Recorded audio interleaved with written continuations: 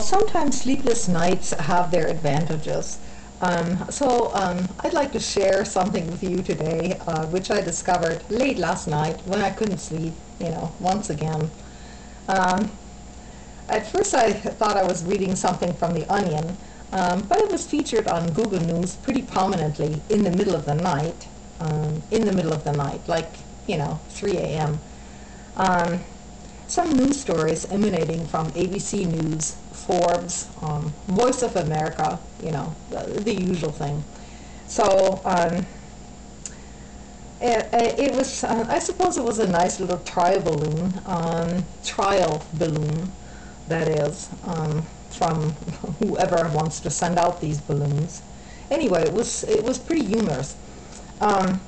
So at first, the story says that now, all of a sudden, this American Al-Qaeda operative, who evidently was indicted in 2006 for treason as the first American to be indicted for treason since World War II. Well, somehow I must have missed that story completely. Anyway, so he is named in these articles. His name is evidently Adam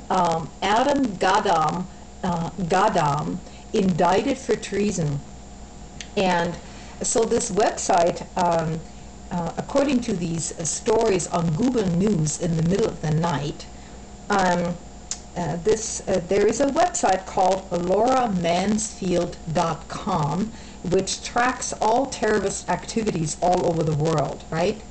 And so what they're saying is this guy has put out a video, the American Al-Qaeda, conveniently right after this FISA vote, right, and the big scare in Congress. So now we have this video out there, which nobody has seen. Everybody's talking about it, but it's not even out there. And this is evidently a feature-long movie. Feature-long, 1 hour and 17 minutes, the story says. And I don't know, maybe somebody can check it out. I haven't clicked on lauramansfield.com, and I probably won't, for good reason.